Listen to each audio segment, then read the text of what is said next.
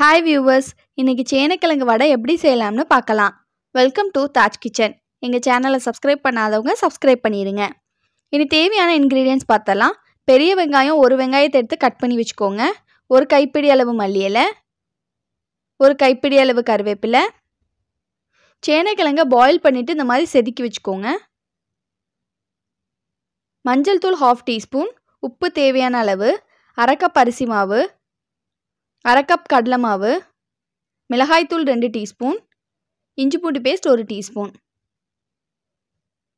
இனி ஒரு பவுலில் நம்ம எடுத்து வச்சுருந்த சேனைக்கிழங்கு ஆட் பண்ணுறோம்.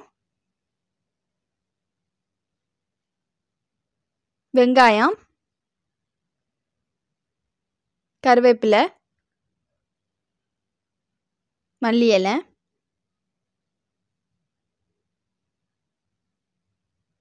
மிளகாய்த்தூள், இஞ்சி பூண்டு பேஸ்ட், கடலை மாவு, அரிசி மாவு, மஞ்சள் தூள், தேவையான அளவு உப்பு போட்டுக்கோங்க.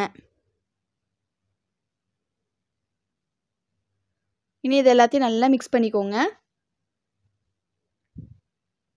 இந்த மாதிரி நல்லா பிசைஞ்சு விட்டுக்கோங்க.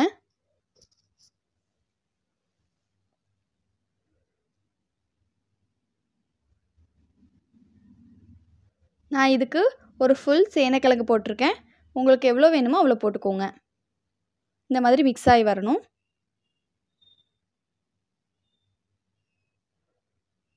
இனி சின்ன சின்ன பால்ஸாக எடுத்துகிட்டு வடை ஷேப்புக்கு தட்டிக்கோங்க.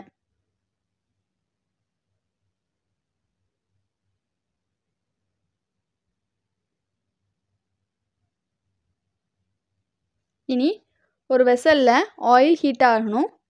ஹீட் ஆனதுக்கப்புறம் நம்ம தட்டி வச்சுருந்த வடையை போட்டுருங்க.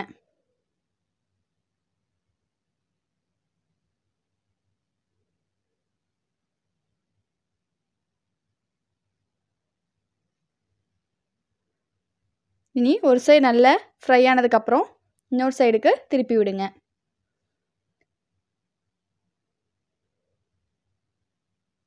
இந்த மாதிரி திருப்பி விட்டுக்கோங்க. நல்லா ஃப்ரை ஆகட்டும்.